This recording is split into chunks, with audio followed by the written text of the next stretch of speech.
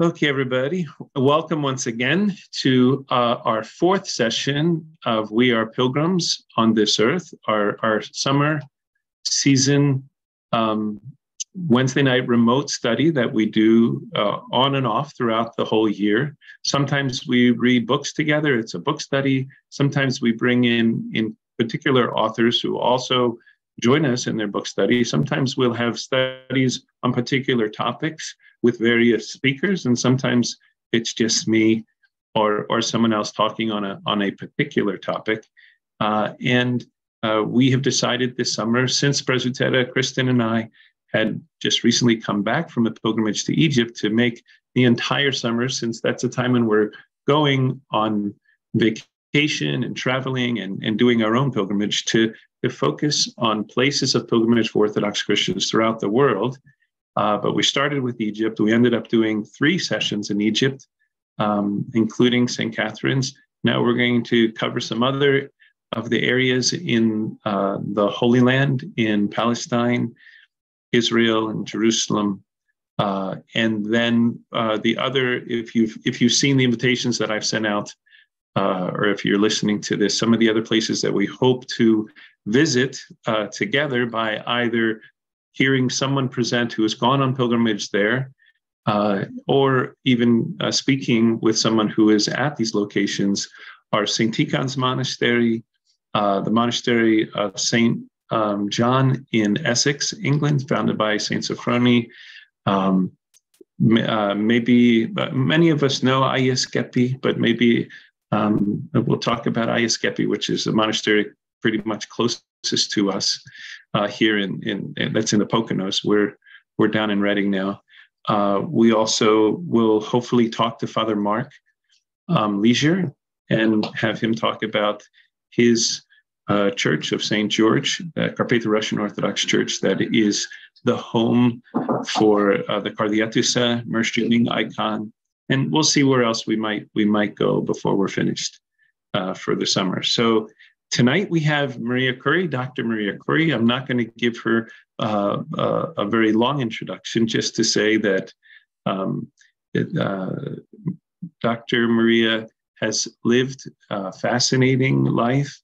It has not been an easy life at all, but it's been a life of obedience to Christ and the gospel as best she can, of following her husband to wherever he has chosen to go, and raise her children in not the easiest conditions, but at the same time to be very aware of all the blessings that are all around her, having spent how long have you been in and out of Taybeh, Maria? The last, was it 1991 to today? So the first time I have come was 1983. So 83.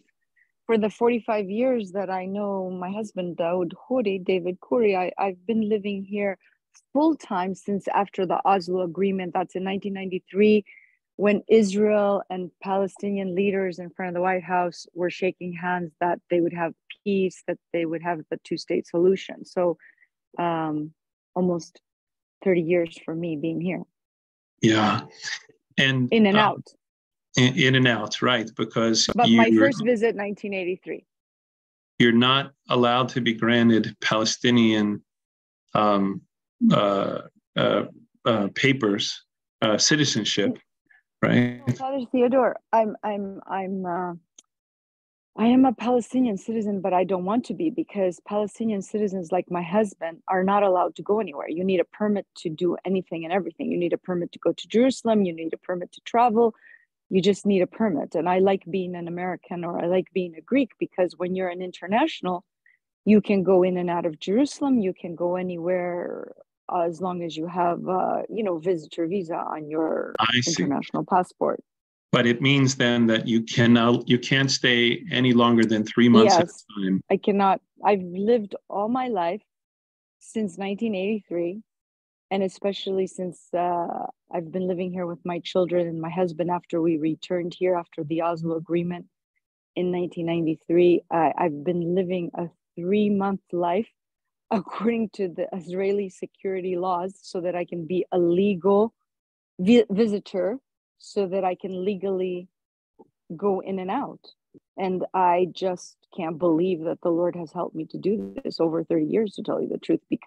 And right now, after this conversation, in case somebody's with CIA with you, it's not going to happen anymore, but whatever. Maria, for those of you who may be watching this now or are tuning in later, Maria woke up at 2 a.m. to join us from Palestine, from the town that we're going to hear about, which is a place where Jesus visited after his raising of Lazarus and shortly before his triumphal entry into Jerusalem. The town today is called Taybeh. It's the biblical city of Ephraim, which has its own history within the life of the Jews as well. And Maria's going to talk to us about all of that. So, Maria, what we're doing today is kind of entering the way that I have the last 4 times entered Jerusalem. We land in the Tel Aviv airport. We make our way to the Taybeh Golden Hotel that's owned by the Khoury family to get some type of rest and sleep. And so we wake up our first day in Taybeh, in the Holy Land. So your start of hearing about the Holy Land in Palestine and Israel is starting the way our last 4 pilgrimages did in Taybeh. And it's a very unique perspective. And I think you'll understand much more fully why I wanted to start this way as well in talking about the Holy Land. So, Maria, what I'm going to do now is pull up the slideshow. Did you have a chance to look at it? That's good, so I can see it, because I can't even download it. My Wi-Fi is so weak. I apologize. No. I saw the maps. But it's just so slow that I couldn't see the rest. Okay, all right. Well, thank you. I'm sure it's a wonderful slideshow. Well, I added some things to the pictures that you sent me. But it's important if people could see the map, because what is happening here is that 22% of the land that was supposed to be Palestine and 78% of the land that was supposed to be Israel in the 1993 signing of peace, such a small amount of land for Palestine. This never happened, and this small amount of Palestine continues to be exploited by settlers, Israeli settlers, where Jews are building Jewish homes for Jews only. So there's hardly any land left from the small little 28% that they thought could be Palestine. So we're living in a very hopeless situation where it's been a frozen peace for more than 30 years, actually, since 1993 when they signed. Maria, what I'm going to ask you to do, so yes, the first slide that we have in this PowerPoint is actually a map, but I want you to take us back a little bit and give us a short version, 5 to 7 minutes, about how it is that you ended up there, how it is that you met a Palestinian and married him, and so forth. The way that I ended up here in Taybeh is that myself, being a Greek person born in Greece, in Tripoli, Greece, from a Greek mom, a Greek dad, I had immigrated to the United States, where most Greeks, most Italians, most, people from around the world want to go to America for a better future, better education. That's how my mom and dad took me there. I was 5 years old. I grew up in Denver, Colorado, very Greek strict home, where my mother and father are very scared of American culture, and everything Greek is good. So we go to the Greek church, we have a Greek doctor, we have a Greek dentist, we go to the Greek shop, Greek lawyer, Greek, everything Greek is good. American is just bad. And so thank God there's Hellenic College. It's the only Greek college at that time where Greek girls are supposed to live at home and go to college and come back to their home. And then you only leave your home when you get married to go to your husband's home. But since everything Greek is good, I told my mom and dad, can I please go to this Greek college? So since everything Greek is sacred, I went to Hellenic College, but I met the only non-Greek boy there, which was my husband, Daud Khoury. And it was very interesting. Yeah, everyone's Greek, and they thought I would meet a nice Greek guy that's going to be a priest, but it just didn't happen. And then my husband is very loyal, very dedicated to his country. He was born here in Jerusalem. He lives in Taybeh, the city. The city of Jerusalem is about half an hour from this small town of Taybeh, where Jesus came here. We are biblical Ephraim in a biblical map, but Ephraim was changed in the 12th century. We stopped using the name Ephraim and we picked up the name Taybeh by the Islamic leader, Salahuddin, because he called the local Christians Taybin, because most people here that are Christian follow the gospel of love. Love your neighbor, love your enemy. So the first people that converted when Jesus was in the village, whether they were Greek or Jew or Gentile or Roman, whatever they were baptized onto Christ, took on Christ. So this little village has beautiful roots of 2,000 years of Christian witness. But anyway, they follow the gospel of love. So the 12th century, we stopped using the name Ephraim and we're known by the name Taybeh, which means good or pleasant in Arabic, named by Salahuddin. So I ended up here because my husband, after college, of course, wants to return to his hometown. I didn't really want to come here because there's no freedom here. People can't go anywhere. We live under guns. Israel controls the air, the roads, the land, the natural resources. We don't have water 5 days a week. We are not allowed to have running water because there's a water shortage. So as Palestinians, we are last in priority to get water. All of the settlers around us, the Jewish settlements, get water 7 days a week, 24 hours a day. So this is like a huge, big discrimination that's happening here on the ground, because if all people were doing without water, you'd say, this is what we're doing to prolong the water use. But when you have only one set of people doing without water, the rest of the people have swimming pools, green grass, and 24 hours, 7 days a week water. That's just pure discrimination. So that's what's my experience for the last 30 years. Contrary to what was discussed in Washington, D.C. this week, where, someone called someone in government, I forget who it was, I think it was a representative or a senator, or someone said, Israel is a discriminatory country, and the Israelis are discriminatory people, and immediately the media and so forth, made the person apologize for making a comment like this publicly. So we understand that the plight of especially the Palestinians, and in some sense, especially the Christians, is a very dire one. And you don't know that when you go on pilgrimage per se, and you don't visit the Christians themselves that are still living there.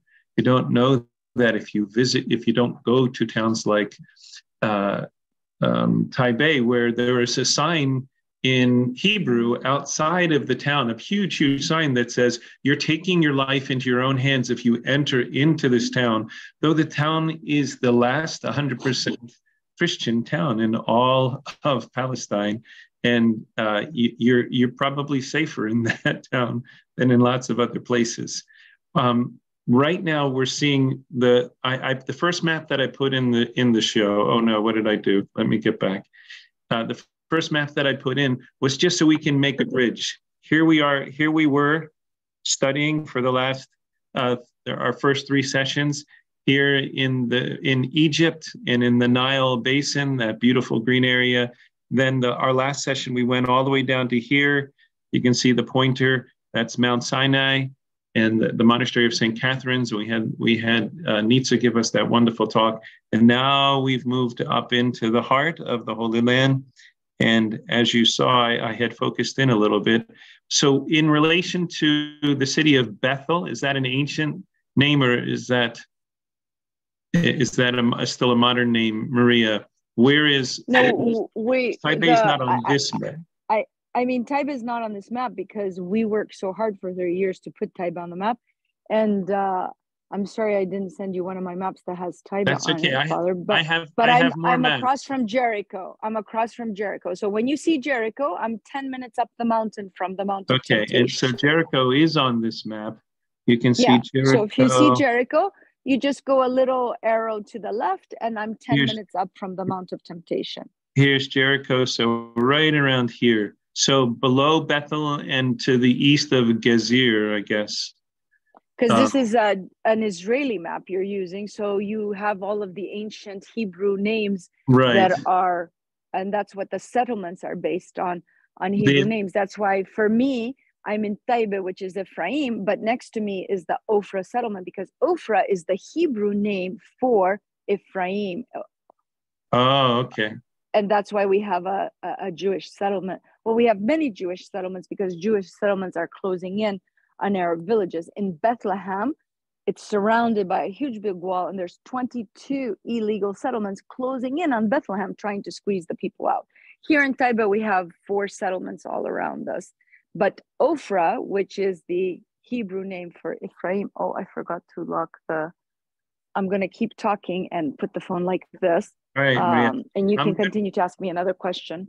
Yeah, go ahead. I'm going to explain a little bit more. So the next slide that I put on is actually not something that Maria sent me, but in one of my early pilgrimages, we got to go to Jordan. And in Jordan, there's a church in the city of Madaba, St. George. And just picture the entire solea of your church that may be like 60 feet wide by 35 or 40 feet tall, as one mosaic, but not a mosaic of a double-headed eagle or of something else along those lines, a mosaic that's actually a map of the Holy Land. This 6th century mosaic shows just the importance of pilgrimage for the life in the early church, that people would literally pass through here.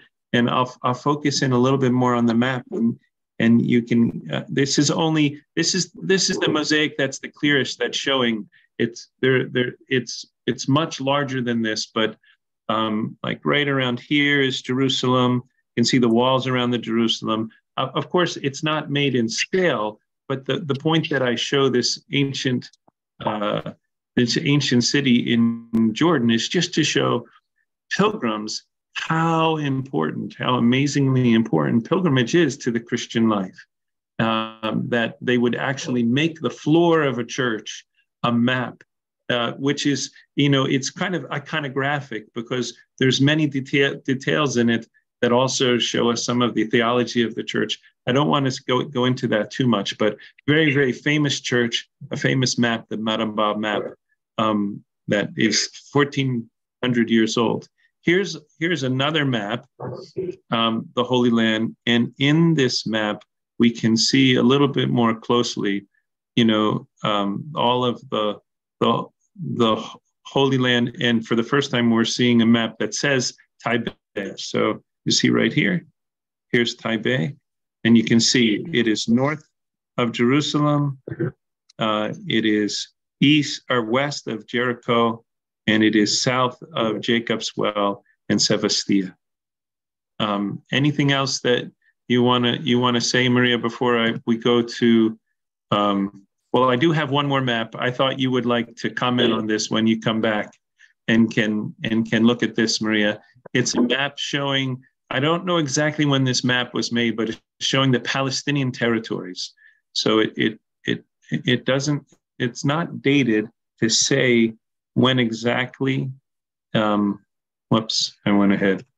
When exactly, but it does have a little caption at the bottom says, if I can move this a little bit so I can read it more easily. The purpose of this map is to illustrate travel regions. This is not a political endorsement of any claims over the sovereignty of these territories. So that just says something about what's going on in Israel right now. So can you see this map at all, Maria? Yeah, I see it. And this map is now the 22%, but all of this now is taken over by Israel, and there's hardly any left land to be Palestine. I wish so I had all of this green you was what was meant to be Palestine. What was meant to be Palestine, and it's only 28%. And this is filled with 600,000 settlers, and these 250 settlements with these 600 settlers have, occupied this green, and there's hardly any green left. And in the midst of all of that political turmoil and really kind of a planned slow pogrom and a removal of the indigenous population of Palestinians, the people there continue to live, and those who are at the holy sites continue courageously to be present, to offer to all the pilgrims that come the opportunity to venerate and to grow and to experience what pilgrims throughout the centuries have experienced before. Now we're closing in on Palestine. Can you see this picture? I mean, closing in on Taybeh. Can you see this picture, Maria? Yeah, this is Taybeh. You know what I wanted to say, Father, about the church in Marba that you mentioned? This is very significant to show our existence, and that's very beautiful that in that mosaic, Ephraim and Taybeh exist, because it shows that we were a Christian community in the 6th century, which confirms our oral history that, well, it's not just oral history, but we're documented in the Gospel of John 11, verse 54, that Jesus escaped from the Jewish community in Jerusalem to come to Ephraim. So, and that's when the first church was built here in the 4th century, because St. Helen, when she heard stories of where Jesus is born, where Jesus was crucified, where the first miracle happened, she wanted to document the footsteps of Christ. So here in our village, when she was told that Jesus came here right before his holy passion, we think that's why she asked for the church to be built, which is now the beautiful 4th century ruins, which is named after St. George, because her son, Constantine the Great, was the first one to allow churches to be named after St. George. So, you know, the original church is next to the airport, but our church here is also named St. George. And I'm going to tell you a little secret about St. George. So by the end of the Bible study, why all the churches are named St. George. So I moved the slide to the Church of St. George in Taybeh. It's, of course, now just the walls remaining and the floor remaining and a few of the columns and so forth.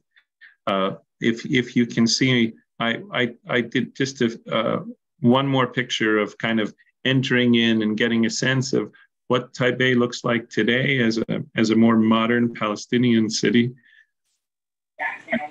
But then I kind of started all of the pictures in Taybeh with the picture from St. George, because that is for us the most important of significance. If you can see, I don't know if you can see this, Maria, because you're just looking at your phone, but everyone. Yeah, no, you know what I'm doing? I'm going to send you something. I'm going to send you something on your phone so you could please show everybody, because it's showing what how much of Palestine is left. So that's what I'm doing. I'm trying to get a map to send you, Father.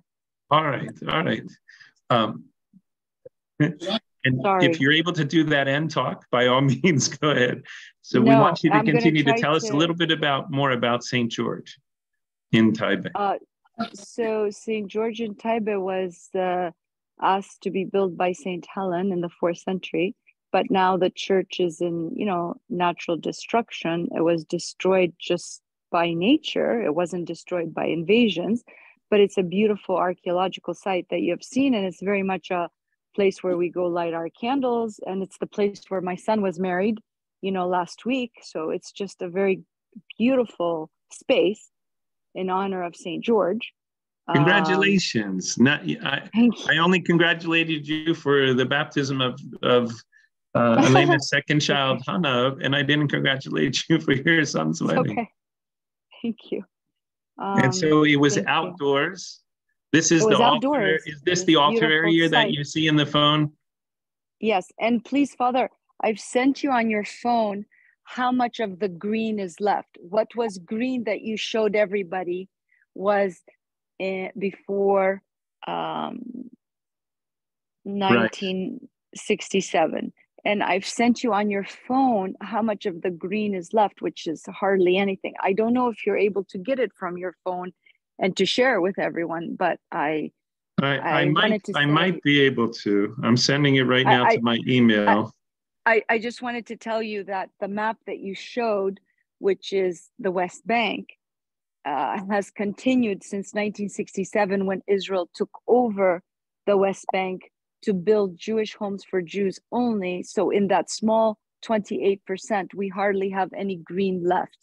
And we're losing our hope as Christian people. We keep our hope in Christ. But at any rate, I just wanted to point that out about the map and about the Mataba Church, to say how significant it is that our space, Taybeh Ephraim, is on the map in the church in Meribah in Jordan, which shows our Christian location tracing back 1,600 years. Because it showed the first Christian communities at that time, which were in Bethlehem, Jerusalem, us here in Ephraim, Taybeh, and the churches in Jordan, when Christianity started to spread. I believe this view, Maria, is looking out of the church towards another part of Taybeh. What is that? The Roman Catholic Church that's on the left with the blue? So the first thing we're looking at is the Melkite Church on the left, which is also called St. George. So the first church, we have Melkite practice here, and that's called the St. George Greek Catholic Church, which means St. George Melkite practice. For Melkite, we use the word Greek Catholic here. And for the Roman Catholic, we use the local word Latin, which is, I don't know if it's in this picture, it's a clock tower. The clock tower is this it right Latin here, church. All the way on the right-hand side, Maria? You see where the pointer is? Is there a clock on the right side? That's the Roman Catholic Church, but here we say that's Latin. That's it. That's the clock tower. Okay. Anything else that you want to say about this picture before I move on? About the Melkite Church, St. George, and about the Roman Catholic Church, that's the Church of the Redeemer. So those are the three Christian communities that share Taybeh, right? The Palestinian Orthodox, the Latin, and the Melkites. Yes, that share St. George. That share Taybeh. They share the city of Taybeh. Yes, our local churches are the Greek Orthodox Church, the Latin Church, which is Roman Catholic, and the Melkite Church, which is the Greek Catholic, yes. And they're all St. George? The three churches are St. George, the archaeological site, the Melkite Church, and our Church of St. George. And the clock tower, the Latin Church, is the Church of the Redeemer, which shows Christ coming into the village, remembering Jesus coming into the village 2,000 years ago. Our next slide, it takes us to the first view of the 5-star, 4-star, 5-star hotel? 30,000 olive trees in front of the 4-star, 80-room Taybeh Golden Hotel. Oh, that's a nice picture, Father. Where'd you get that? Online. Oh, wow. It's amazing how many pictures come up if you just Google Taybeh and the Taybeh Golden Hotel. That's a lovely photo. I have to use that myself. 3 or 4 of them in. So do you want to tell us a little bit about the history of the hotel? The history of the hotel is Dawood Khoury, my husband, let's go back. No idea what to do. I want to, forgive me, I want to backtrack. So tell us about the Khoury family in Taybeh and the Khoury family's relationship with the church of Taybeh. So actually, my husband, David Khoury, came to study at Hellenic College because there's a tradition. Khoury means priest in Arabic. So every generation must serve in the church. And his cousin was at Hellenic College, Bishop Dimitri Khoury. So you kind of go to Australia, to Great Britain, to America, anywhere you have a relative that would help you study. So my husband came to Hellenic College to study for that reason. But he just, he didn't have being a priest in him, although before I die, he might be a priest. I have no idea, since he's been a professor, an entrepreneur, a mayor, many things. He might be a priest. But he gave up his scholarship for a master's in business, worked 2 jobs to get a master's. Instead of getting the free master's in theology scholarship, he worked 2 jobs to get the master's in business because he just, loved business so much. But then when we returned here after the Oslo Agreement, when we thought Israel and Palestine were going to put the differences aside and there was going to be freedom, he wanted to help build the Palestinian economy, like many Palestinian people were invited to come back after 1993. And so he started with Nadim Khoury, my brother-in-law, who was also my classmate at Helena College, the first microbrewery in the Middle East. This became a very well-known microbrewery because no one was doing German-style beer here in the whole region. So now many people are doing such a thing in Greece and in Cyprus and in Jordan and in Lebanon. But my husband, David Khoury, with his brother Nadim Khoury, and my brother-in-law Nadim Khoury was the first master brewer to make Taybeh beer. And then also now we have the first Palestinian boutique wine, and it's at the lobby of the Taybeh Golden Hotel on the left. And then on the right, we have a new project, which is the first Palestinian brew pub in Palestine. So you're going to see some changes when you come, Father, because that's new before Corona.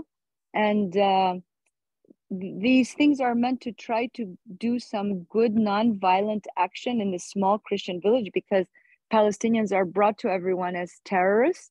We're brought without a face.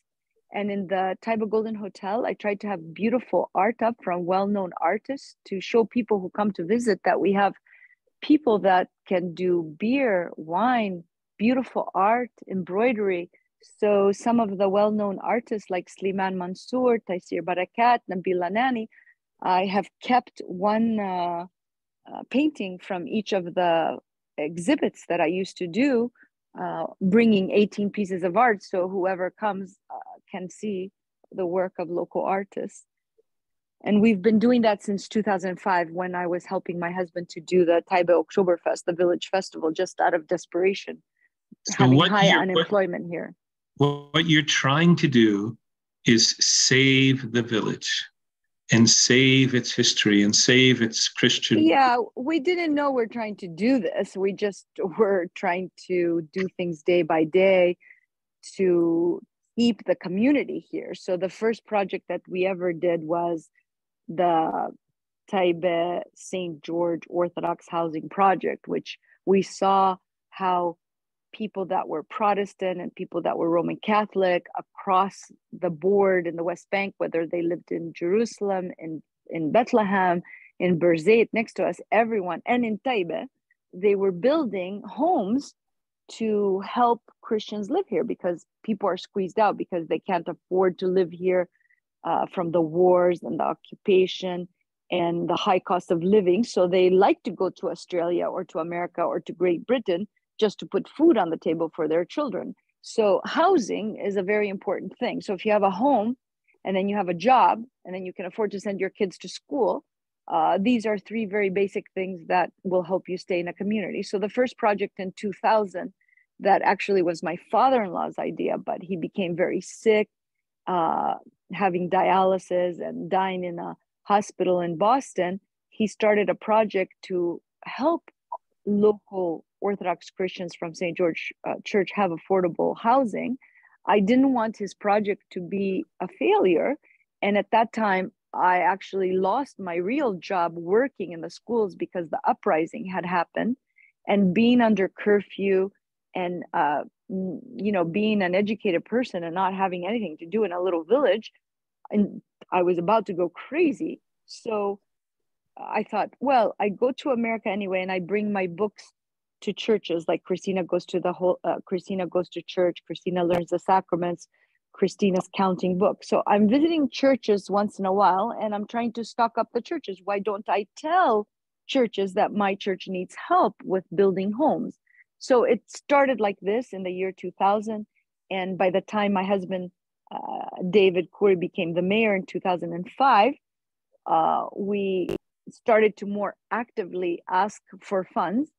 And it was very difficult because it was very hard to bring checks to the West Bank and to cash them, because by the time people send you a check and it gets here, the mail is very bad, so the check expires. So people would send me Christmas cards, but I would actually get them after Easter. So it would say Merry Christmas, but if you're a Christian, it's Christmas every day. So I guess it was all good that I was giving them at Easter. Now I'm getting off the topic, but the first project we did was helping you're people forgiven. build houses. It's 2 a.m.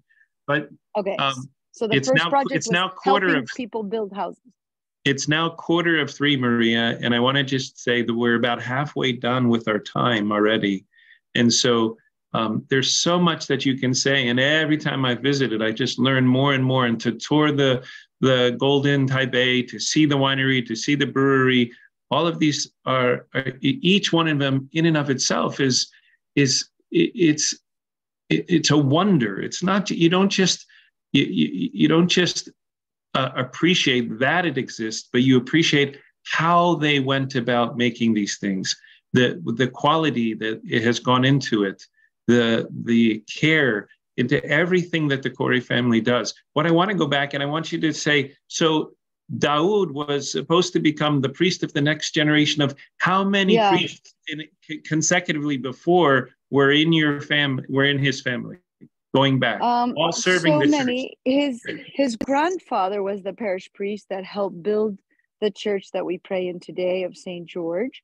So his grandfather was the priest. His uncle, so his grandfather is Father Daoud Khoury. That's why all of the firstborn sons have the same name. So my husband is Daoud Khoury, and our parish priest now is Father Daoud Philip Khoury, because every firstborn child gets the name.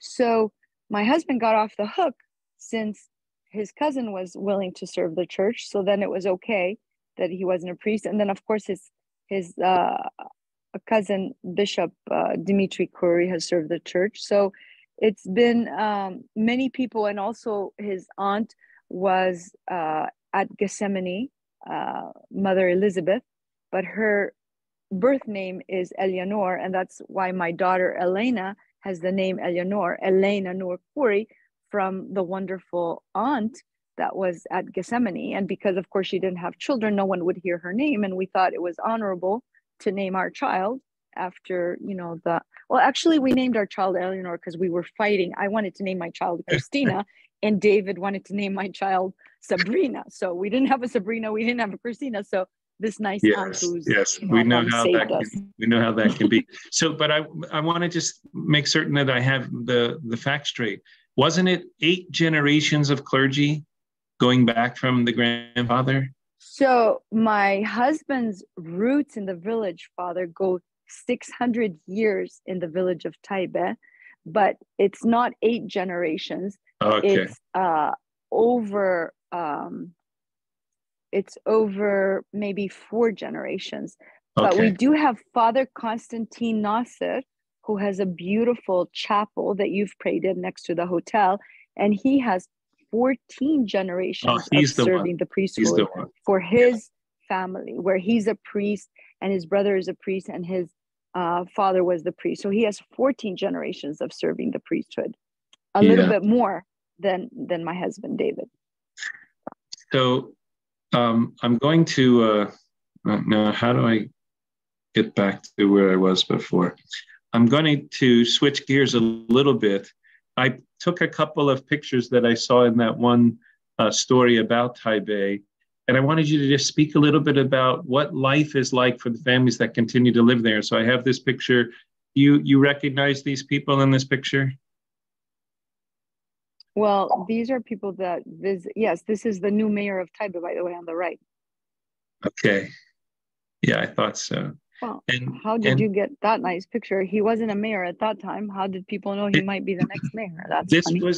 This was in the, you can see the icon above the girl's head, but this picture was accompanied the article that you were quoted in. So this is Father Jack on the left, and he is the priest of the Blue Church that you saw. But next to him is the current mayor of Taybeh, which at that time he was not the mayor. I don't know what year this is. And this beautiful young girl, she's now 22. My son didn't marry her. Everyone in Taybeh is very angry because they wanted him to marry a nice girl from Taybeh. He married a nice girl from Ramallah. I sent you a photo on your phone with. Do you want to show that right now?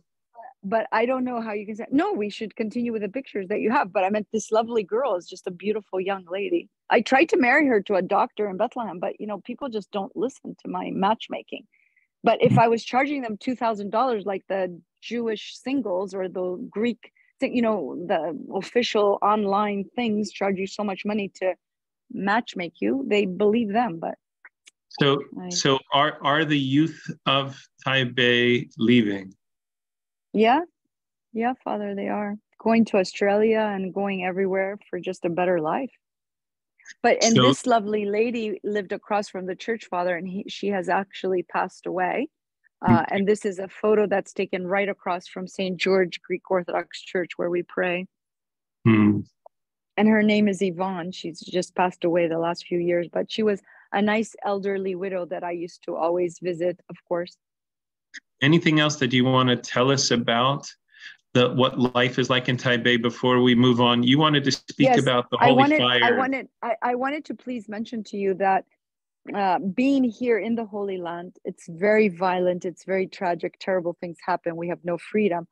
But one of the most beautiful celebrated events and ceremonies is the miracle of the Holy Fire, which happens for us on Holy Saturday. And the miracle of the Holy Fire, there's a lot of write-ups, a lot of videos, online that people could view, but it's a very beautiful experience to be a Christian in Taybeh. It's a very beautiful experience to go to Jerusalem, of course, and receive the Holy Fire. But because Palestinians are not allowed to go unless they have permits, and it's gotten stricter and stricter the last few years, the Holy Fire, when the miracle happens, travels to us with the Boy Scouts from Jerusalem when it's received from the life-giving tomb of Christ, going to Bethlehem for the surrounding villages of Bethlehem, and going to Ramallah for us, for all the 45 villages, the ones that are Christians, that have Christian churches, to go to Ramallah to pick the flame and to bring it with the Boy Scouts to their village, whether it's Berzeit or Jifna or Taybeh like us, or Aboud. These are the surrounding, Christian villages to me, or Nablus. We have a small Christian community in Nablus. We march and chant and place it on the altar so that we will go back at midnight to celebrate, the midnight resurrection service. So the miracle of the Holy Fire happens about 2 p.m. And by the time it travels to Taybeh, it's about 5 p.m. And we have a number of pictures that document that you sent to me. This picture right here, I also got off of the internet, and it's some of the altar boys, I believe, from the Greek Orthodox Church, right? I don't think this is the procession of the Holy Fire. This is just the scene in the corner. This is our church, and this is the celebration of the Day of Orthodoxy. Oh, Sunday of Orthodoxy. Okay, sure. They're carrying the icons outside of the church. Wonderful. Yeah, because we march around the church 3 times with the icons. So this gives us a little sense of the look of the community, if it's just the men of the community. Here's a younger Maria explaining something of it's a museum that they have in Taybeh, right? Yeah, this is the Parable House, Father, which shows how people lived 2,000 years ago, where wealthy people lived up and their animals lived down, and their barns and their food was in their house. And so this is a beautiful space that is now being renovated to show in the time of Christ how, people lived, so that the wall behind me there, when the man in the gospel story says he wants to knock down his barns because he doesn't want to share his food with others, he'd rather make more space in the barns. That's what he's talking about. Those walls in the back are the barns that he might be talking about. Anything else you want to say about that? I have this picture as well, which looks to me to come from maybe the Roman Catholic Church, but it was under Taybeh too. This is the chapel under the Latin Church, which is the chapel of Charles de Foucauld, which he is a famous French historian, and he documented and wrote about his life being here in Taybeh. And this is a private chapel under the Latin Church that was renovated by a local person. And it has some of the artifacts that people used to use 2,000 years ago to harvest their land and the clothing that they would wear. Interesting. So now I think we move on. Oh, now I have the more pictures about your industries. So Here's the Taybeh beer golden label. Yeah, and the barley on the left and the right we get from Belgium and from France, and the hops on the bottom we get from Bavaria and the Czech Republic, one of the best places to get hops from. And those barrels are the wooden barrels, how they used to make beer in Egypt 5,000 years ago. So making beer is an old art craft in the Middle East. And the sun setting here on the hills of Taybeh, the sunset, the sun for my husband is the symbol of hope and the symbol for a better future for Palestine. And Taybeh, of course, he was so proud to be from Taybeh, he named it where we make it, the beer, but because Taybeh means good, pleasant, or for food, delicious, they thought this is a perfect name for the product, Taybeh beer, which is in 18 countries in the world now. It's in San Francisco as well, and New York, and Florida, and Boston, of course. This is Madis. This is Madis, our first female brewer in Palestine. She's also a Hellenic College graduate, and she is Nadim's child. She's the same age as Elena, my child. This is your niece. Yes. And she studied beer making? No, she studied at Hellenic College, but her father helped her to make beer. Oh. She had on-the-job training, and then she went to China and to many locations in Europe. So she's like on-the-job trained by her dad, and she's the first female to brew beer in Palestine and in the Middle East. And this is Kanan Khoury. My son has the same name, Kanan, because they both have the grandfather's name, but he went to Harvard and then Stanford and UC Davis, which is one of the few places you can study brewing science. And he is our new master brewer, and he also makes the wine. We are the first Palestinian boutique winery. And so I'm sharing these not to promote the businesses of the Khoury family, to show everyone. To show obedient children that listen to their moms and dads. Their industriousness and truly, you have to be there, right, Angela? You just have to be there and walk around the hotel and the winery and the brewery to appreciate the artistry in which they do everything. But now I think we move on to the Holy Fire, and it's 8 o'clock, so that's about right in our timing. You wanted to share with us one of the most important experiences of the Christians in Palestine, and at the same time talk to us about this miracle that we know recorded has been happening for at least 1,700 years now, from the time that the first Church of the Resurrection, also known as Church of the Holy Sepulchre, was built. The miracle of the Holy Fire. So I'll let you take it from here. Here we are. So this is a very crowded space, and the only time I got into the church myself and took the kids was in the year 2001, because there were hardly any pilgrims. We had an uprising here. It was very violent. So that was like one of the very few times. I've been there 3 times, but it was during those uprising years, 2001, 2002, when pilgrims were not coming because they were too scared. That's when I actually got in the front, and I wanted to be in the front, and I kept fighting. And the priest, I said, I have to be in the front. I got to write about this. I got to tell people how the Holy Fire happens. And then the local monk there told me in Greek, and that means, my child, it's not only with the eyes that we see. So he was trying to kick me out of the way because, the ambassador had to be there, and the Greek council and all those other Greek dignitaries. But Maria, you remember when the last time we came, I had my kumbaro, Dr. John Mamalakis, and his family, and our godson Marcos. Marcos and John went back this year, and he chanted the entire Holy Week at the Holy Sepulchre, but on the only church that the only service that they couldn't be at was the Holy Fire. They were forced into the courtyard, but he still said to me, Father, it's the real thing. Like they experienced the miracle as well. And so the next picture, these are all the pictures you sent to me. Yeah, so this is how it's crowded inside the church, and all the lights are turned out. It's the only time of the year that there's no lights in the Holy Sepulchre, so everything is put out.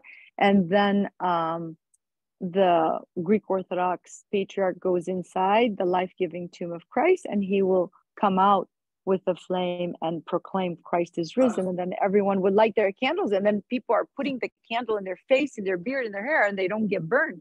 This happens in the first few instants of the miracle of the holy fire. Right. It's hard to believe this unless you experience it. It is just not something that's explainable.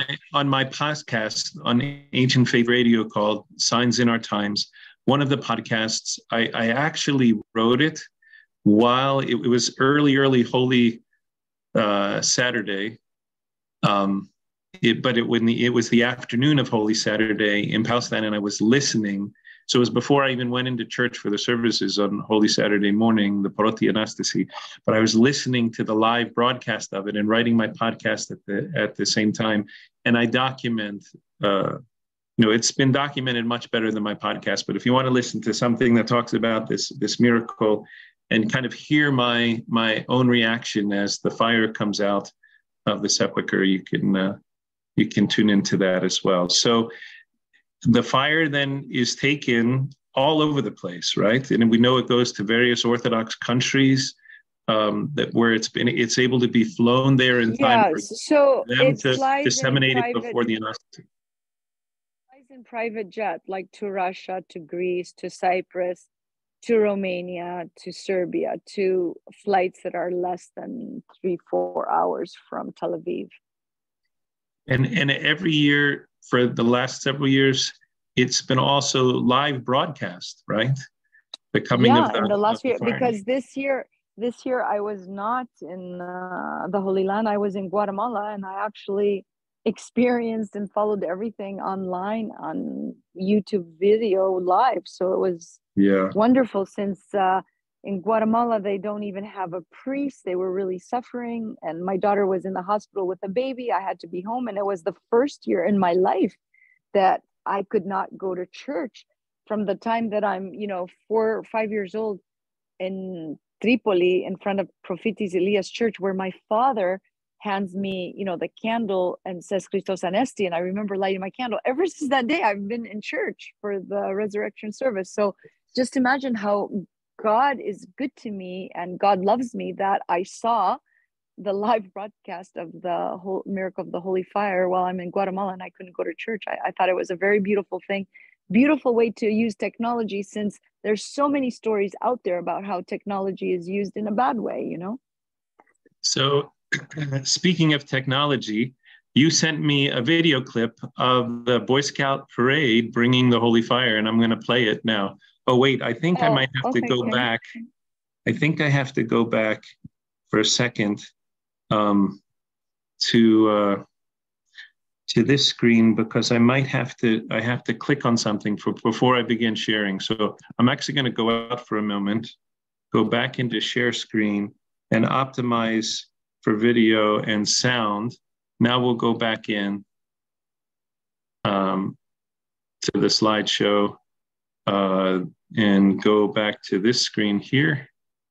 So this is how we march from the edge of the village, where our Orthodox priest with a Melkite priest with a Roman Catholic priest, they don't believe in the miracle of the fire. It's only an Orthodox ceremony, but out of respect, everyone in the whole village marches and all of the priests participate. But it goes only to our altar, and they can borrow it. This is in front of the Taybeh Golden Hotel.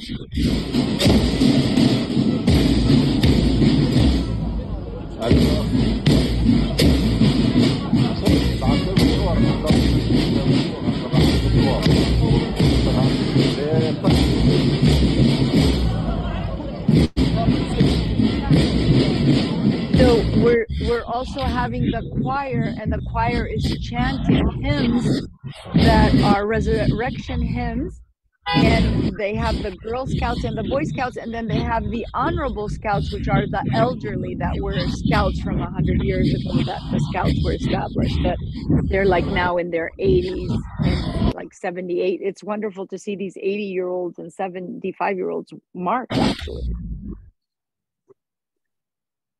So now the rest are pictures. And this is Father David Khoury, who has the same name as my husband, David Khoury. My husband is the Right former here. mayor of Taybeh. Yeah, that's David. And on the left is Father Jack Khoury. He's the Melkite priest. And my husband served as mayor for 8 years in the village, and it was time for someone else to do the job, because it's a kind of job where you can't please 100% of the people 100% of the time, and you have to have your home open from 7 a.m. to midnight, because there's no social security here, there's no educational grants, there's no anything, so people go to the church or to the mayor for help.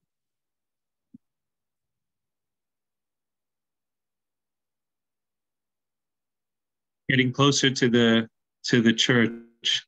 When they take the light into the church, do Yes.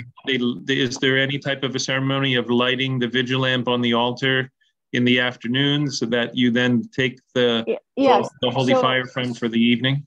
So this whole marching is in order to take it to the altar and light the candle on the altar, and then there's prayers and reading the gospel outside, and this is 5 o'clock in the afternoon. And this is how it came to us. This is a tradition now. This family, first it was our cousin Brahim Khoury that kept bringing the fire. Now his son Philippe Khoury brings it, and before him it was his uncle Father Abraham Khoury that used to bring. So it's a tradition in the Khoury family. Our cousin Ibrahim Khoury brings the miracle of the holy fire. He used to be able to go to Jerusalem before 67, but you know, when Israel reoccupied the territories, and especially when they made the two-state solution in 1994, we no longer could go in without permits. This but is before the last. that, This is the last picture that you sent me, Maria. Yeah, so this is Father walking with, holding the flame, the miracle of the holy fire, walking so he could place it on the altar and light the candle on the altar. And he's still halfway there. I love the joy of the little boy down below. Or is that a little girl? I think maybe that's a girl. I think it's a little girl. Yeah.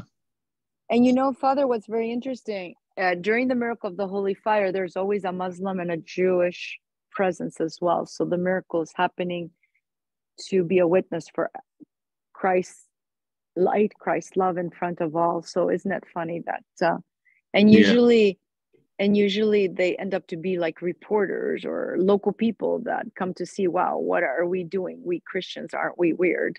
So they come from the surrounding Muslim villages to just check what we're doing, because we're surrounded by 16 Muslim villages. And we are the only all Christian village that is left currently in the Holy Land, where before 1948, there were like 20-some% Christians here. Jerusalem was half Christian. Bethlehem was half Christian. Now we're just hardly any Christians left, 1.3% of the whole population. Maria, what I'm going to do is I'm going to stop now to let everyone ask whatever questions they want to about everything you've said thus far. And then if there's time, I have slides of some of those locations that were close by. The first is of the Church of St. Fotini, Jacob's Well, and Father Justinos, who I think you have the great blessing to live so close to him. You know, truly he will be canonized someday, a saint of the church. This person who has heroically defended this site in the midst of, you know, how many times now has he? They've tried to kill him like 23 times. Very terrible attacks on Father Yeronda Justinius, more than 23 times. Yeah. Thank God he survived. Let's let anybody who thus far would. You don't have to ask a question. You can just make a comment about what you've heard tonight. Maybe not what you expected to hear, but I think the right way to appreciate what everything else we're going to see about the Holy Land is to see the struggle that the Christians that still live there are going through to keep the faith. I want to flip my camera so you could see the lights of Jerusalem before you go anywhere. All right. But yeah, I'm listening to any questions So I'm gonna, I'm yes. doing this. I'm doing gonna this put so it you could on speaker view so I get the view I at least. I want to show you that we see the lights of the outskirts of Jerusalem from Taybeh because we're more than 900 meters above sea level. So I'm currently in the most ancient village in Palestine, but I'm 900 meters above sea level. So here on my right, these are the lights of Jerusalem. I'm not sure you can see them, but then a little bit to the left, if I am at the hotel, I see the lights on the opposite side of the Dead Sea. And on a clear crystal day, when we walk down the road to go to the Greek Orthodox Church, we can actually see the sparkle on the Dead Sea. It's really amazing. And when we are at the 4th century ruins of St. George, we look down, we see the Jordan Valley. That's where Mary of Egypt spent more than 47 years of her life asking for forgiveness from God. So I don't know if you could see the lights, but I tried to show them to you. But that's the most significant thing to us of Jerusalem is the light of Christ, the miracle that happens every year there, and just to have this freedom to be able to celebrate this, in our church experience. But we have no freedom, I meant, as Palestinian Christians. That's the terrible thing, because all people can get into Jerusalem freely except Palestinians need a permit. So just imagine, it's crazy. You're 10 minutes away from the most holiest place of the world, but if you're Palestinian, you can't get there to light a candle. Isn't it crazy? Maria, no one's asking any questions, so if I'm gonna wait another 20 seconds, and then if nobody asks a question, I'm gonna ask you to tell the story of what happened when your house was almost burned down, and that just to get a sense of another sense of that what your family goes through and the Christians are going through, even living in Taybeh with everyone who's surrounding them, and the ongoing struggles that happen. But any questions first from anyone else?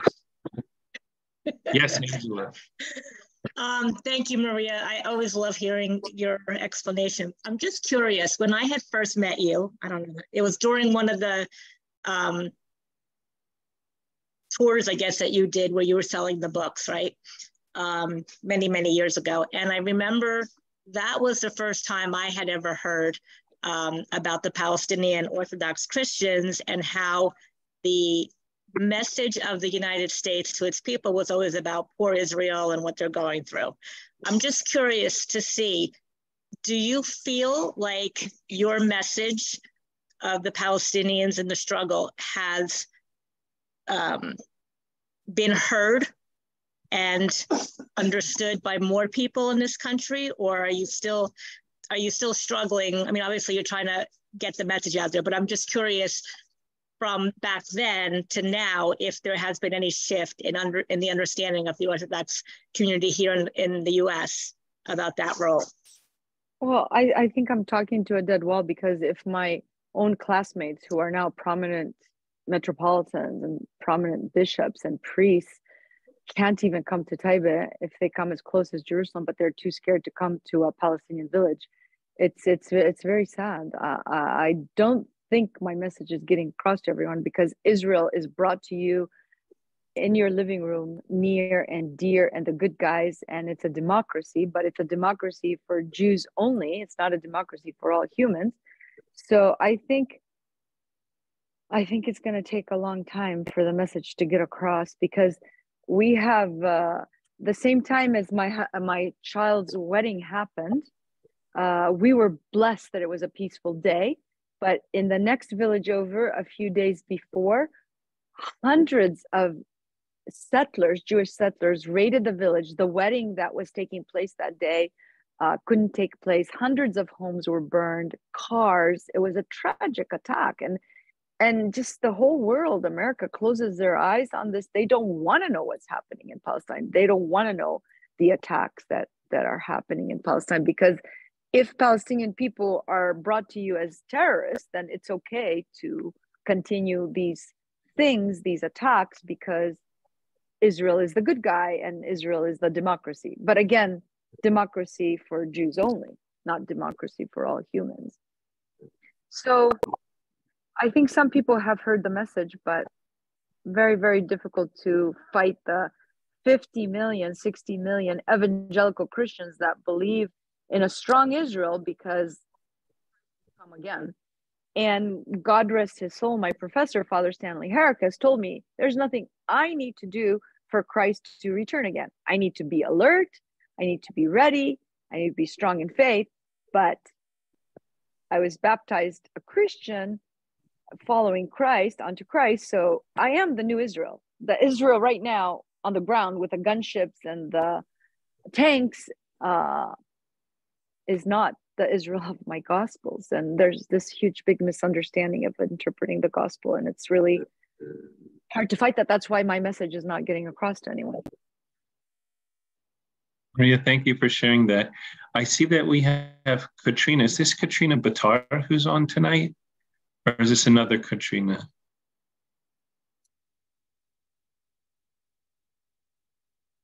Okay, well, whoever it is. Sorry, Katrina von Hoyer Costas. I couldn't find my mute button. Oh, okay. All right. Maria was very kind and met my daughter on a pilgrimage to the Holy Land with Mother Agapia. Okay, thank you, Katrina, for joining us.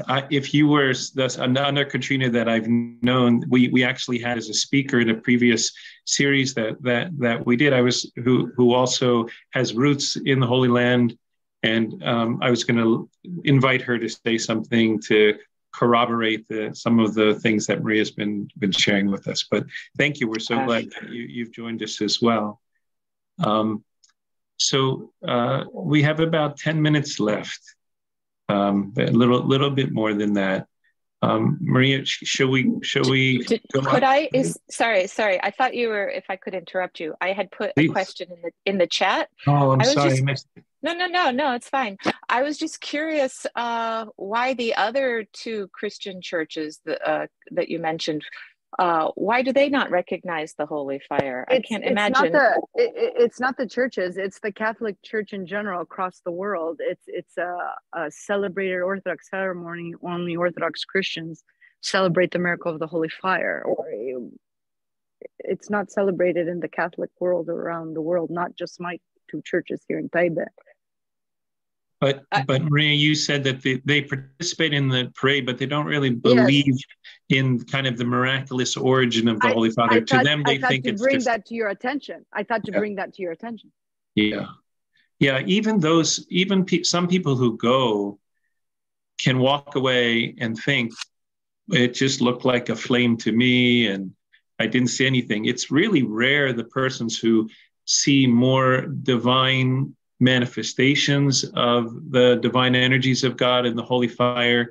But there's a wonderful book on the Holy Fire that was published by someone out of Greece that documents, 70 cases throughout 70 different cases from places all over the world of people who've gone on pilgrimage and have experienced the miraculous aspects of this miracle that happens every year. The vigil lamps lighting on their own, the seeing bluish white light, flashes of light. Our own Metropolitan Maximus gave one of the most vivid accounts of anybody that had ever heard, where when he went for the first time and he was standing outside of the Holy Sepulchre when the Patriarch went inside, before the Patriarch even received the light, Metropolitan saw in the dome of the church a bluish white light in the ball going around in a circle so fast that it formed almost a ring. Now I want to just make a little statement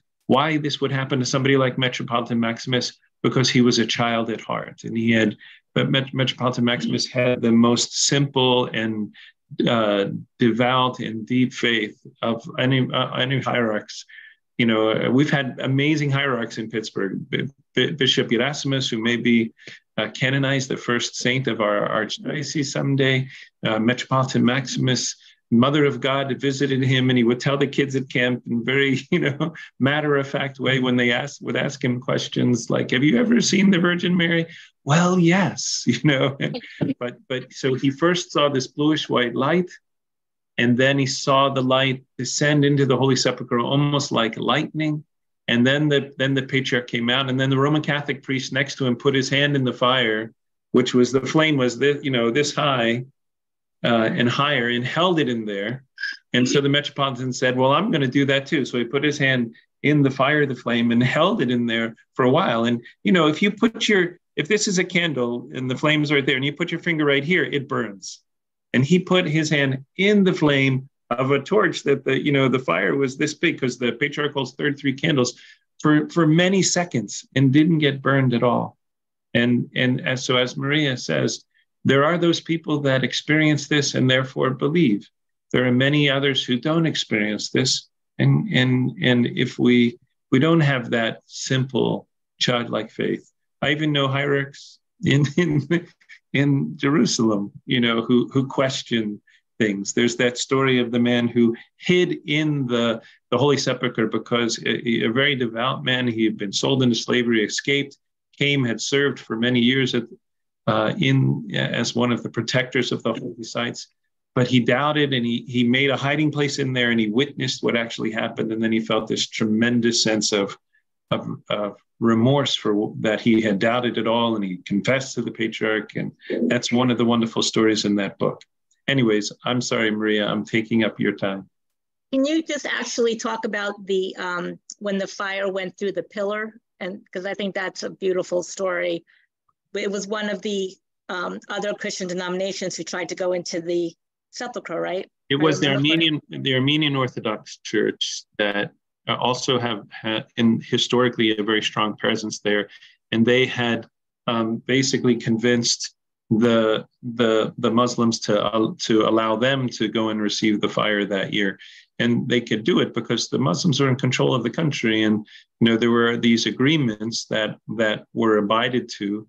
But if they wanted, they could just overlook that. And that year, the patriarch of the Greek Orthodox Church of Jerusalem was standing outside the front entrance of the Church of the Resurrection. Because they locked him out. He was locked out. And that year, the light came down outside of the church, out of the column. And you still see this column to this day where it's melted and you see the opening, and where the flame came and lit the patriarchs. And isn't that the same year, Maria, then that the holy martyr who was up in the minaret, he was one of the callers. He viewing this miracle, he began to proclaim the truth of the Christian faith and to proclaim God as he is truly. And he was it Ahmed? Was his name? I forget and now. Ahmed. His name was Ahmed, and they threw them off the pillar. They killed him because he proclaimed Christ. Yeah, and he is. What I wanted to say. So he is a Muslim that Orthodox, became recognized as a saint because he confessed Christ, because he was so impressed. And also what I want to just say two things, Father, is that because Christians are always fighting, it's a Muslim family that has the keys to the Holy Sepulchre that opens the doors for the Christians to go in. And that year, which forgive me, I forget what year it was, that the pillar was the holy fire came from the pillar, and the Greek Orthodox patriarch was locked outside. But the miracle of the holy fire came from the life-giving tomb, but was not able to be received by the Armenian patriarch that was in the tomb, but instead outside of the column where the flame was, and the miracle of the holy fire was, the Orthodox patriarch received it. Because they thought, well, if the miracle is happening in the tomb, anyone inside the tomb will receive it. But it's a special statement, I meant to say, that we are part of the true faith, that we are believing in the living God, and that the Greek Orthodox patriarch has this tradition of being the only one to receive the miracle of the holy fire. Shall we just show the rest of the slides that I have, and you can comment on them just for a little bit, Maria? If you have time, I don't want to be keeping anyone, but I think there's time. So now this is the continuing. Oh, now you're having pictures of where Yeronda lives in Justinos, yeah. Jacob's Well and Right. Saint Fotinis. And he is just the only one of the few walking saints that I know. I'm sure the church is going to recognize him as a saint because while he's stuck in curfew, actually, no one goes in and out of Nablus in Jacob's Well. He did all the floors in mosaic. He wrote all the icons in the church. He's an amazing human being. The outside of the church on the left-hand side with the two towers, and one of the icons that he made on the huge icons on the inside of the church. This is a picture of the actual well. So the Old Testament account of Jacob building a well in Samaria, and that well exists to this day. And you go as pilgrims. Right here, all the way on the left, is Maria's daughter, Elena, who... Oh, it's good you said that, Father. I wouldn't have recognized her. Wow. That's a long time ago. This is 2016. And there's Father Justinos. And there's me from 4 years ago. Still had a little brown and in my hair, not so much gray as I'd have in white these days. But Father Justinos is just such a remarkable person. But I want you to share your impressions of being with him. This is not 2016. This is our last trip in 2019 when we brought this woman, Merlandi, who was a convert to Orthodoxy from, she went through a long search and had a real spiritual battle and struggle in her life, but came to Orthodoxy and was baptized with the name Fotini and came on her pilgrimage. And Father Justinos, when he saw her, he grabbed her with the cane and pulled her by the neck and he said, "You are staying here," like that, and pulled her right in.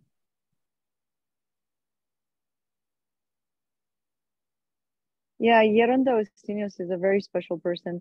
I have asked him to come out to give us a blessing at the hotel. And following that is when Elena got married. And then the other time when he came out to the hotel with his blessing, my son Kanan got married. So when that happened and I took him the wedding invitation, he wasn't there because he was sick. He was in Greece. He's having an operation. And then I called him up and I said, "You must come to Taybeh one more time. I will pay for the taxi, pay for anyone to bring you. Please, I need one more blessing so my son Constantine will get married." And I hope he might come the third time so that third child will get married. But you feel his holiness by being around him. He's a very humble man. I don't know if he speaks any English to anyone because I never speak to him in English. Did he ever speak to you in English, Father? Because I always speak to him in Greek.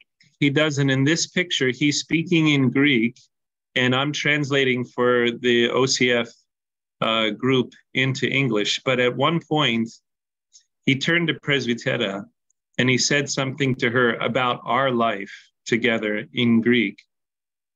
And it was, there's no way that he could have really known these things. And Presbytera and I just looked at each other in shock. And Elena heard it. I chose not to feed it to all of the people, but it just showed me.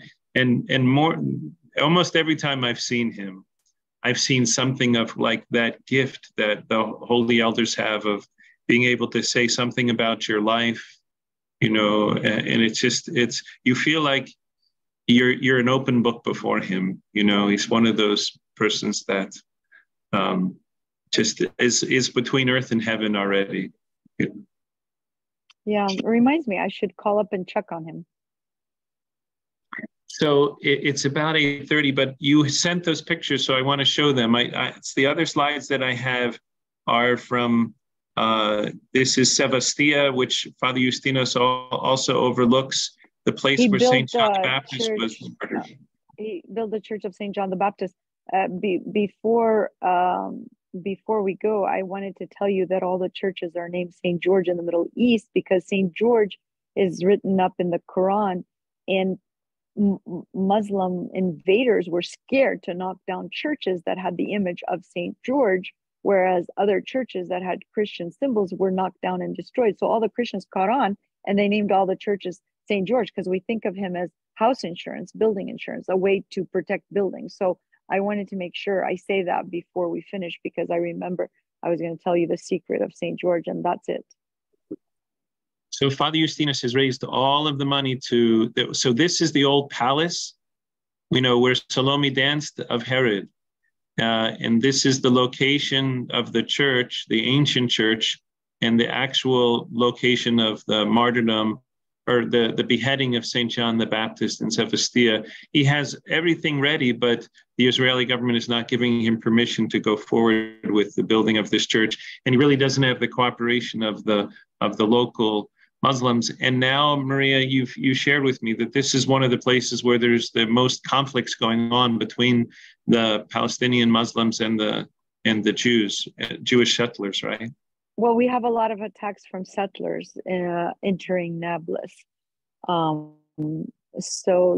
Yes, we have a lot of attacks from the Jewish settlers. But Yeronda Eustinius built a small church there in Sebastia.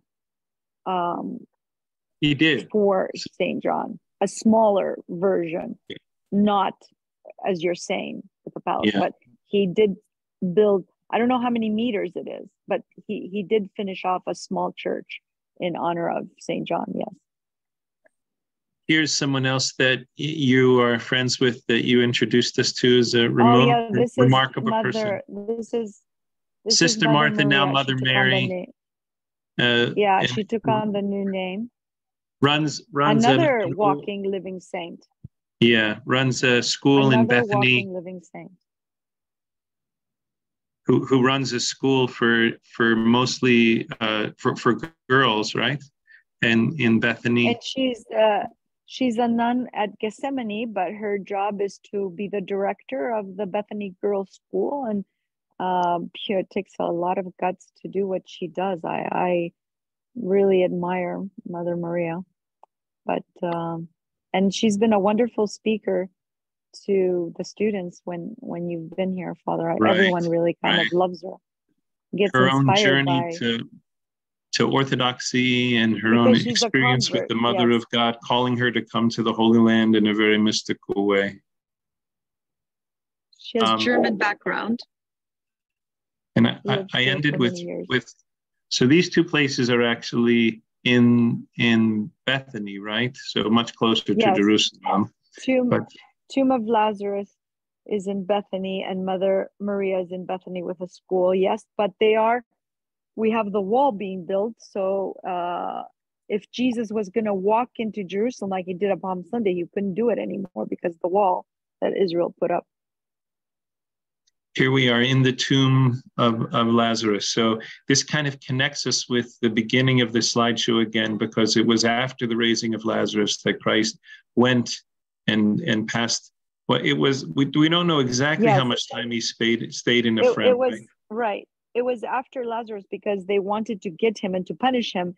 And in the old days, there were two ways that you could be protected if you were an accused criminal. One way was to go to the temple and touch the holy altar, and it was the job of the high priest to protect you from the authorities. And another way was to go to a civilian population like Ephraim, and the civilian population was known in Ephraim to protect accused criminals. So we think that's why Jesus chose Ephraim, because the people would, help him not to be picked up by the authorities.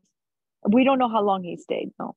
But the Holy Mother of God was here, and the disciples, and we have a special icon. Oh, I want to show you the special icon, which belongs just to Taybeh. You know how we have special icons for the Holy Mother of God in different countries? The one in Jerusalem, there's one in Russia, there's several in Greece, in Tinos, and this is the icon for Ephraim, the Holy Mother of God with Christ, when she's holding the pomegranate fruit, is the image of.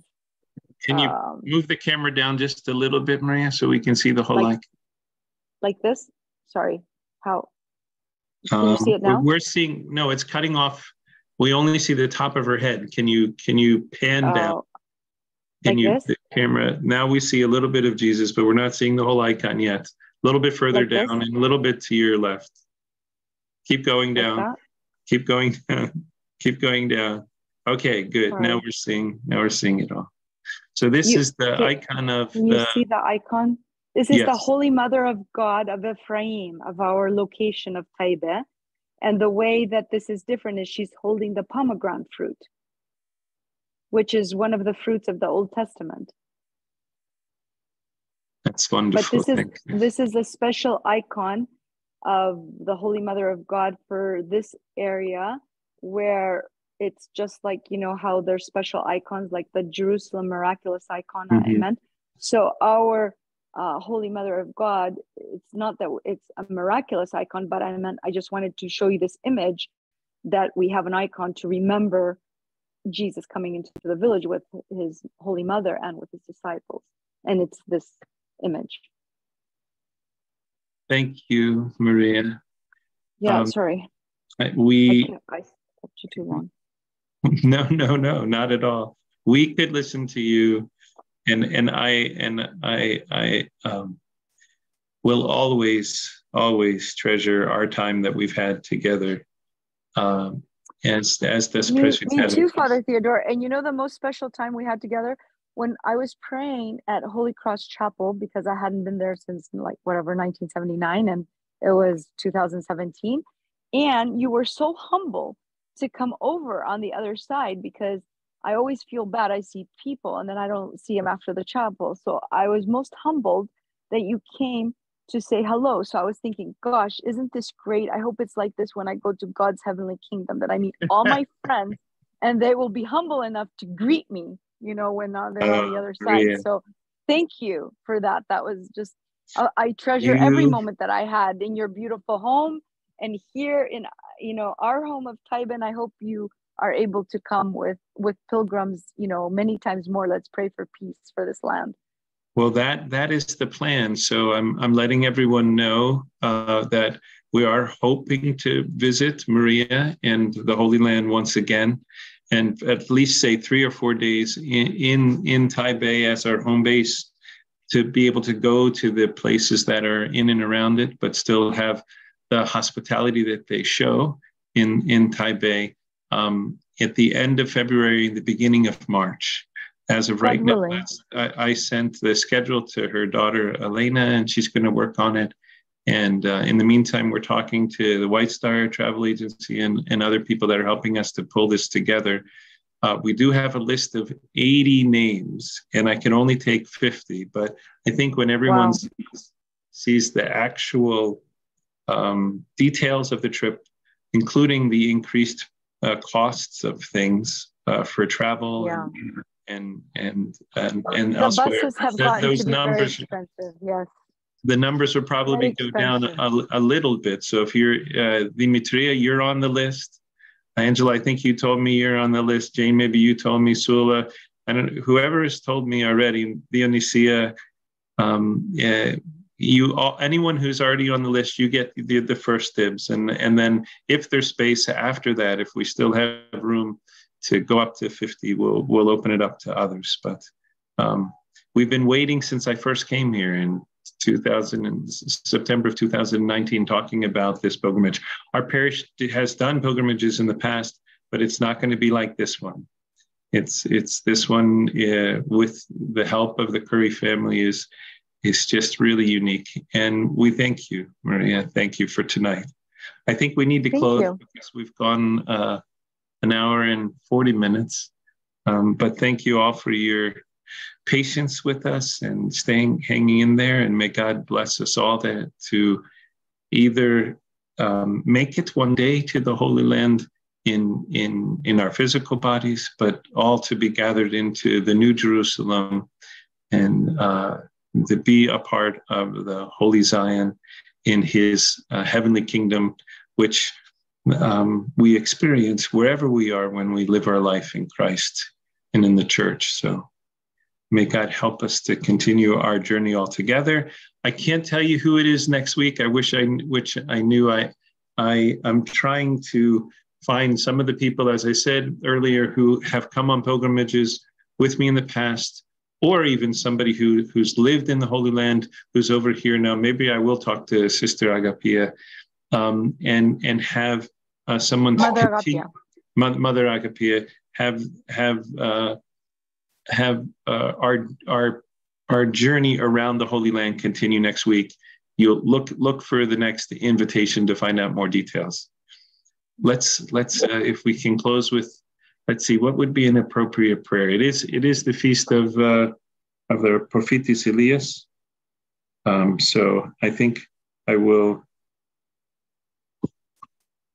chant, if I can, the Apolitikion from him. This translation isn't the one I'm used to, but we'll make it work. Thank you, Katrina. In the name of the Father, and the Son, and the Holy Spirit, the incarnate angel and the prophet summit and boast, the second forerunner of the coming of Christ our God, O glorious Elias, who from above sent down to Elijah the grace to dispel sickness and to cleanse lepers, abounds therefore in healing for those who honor him. Lord Jesus Christ, our God, through the prayers of the holy prophet Elias, Elijah, all the saints of the Holy Land, have mercy upon us. Watch over and protect, especially the Christians of Taybeh and the Khoury family and all the Christians in the Holy Land.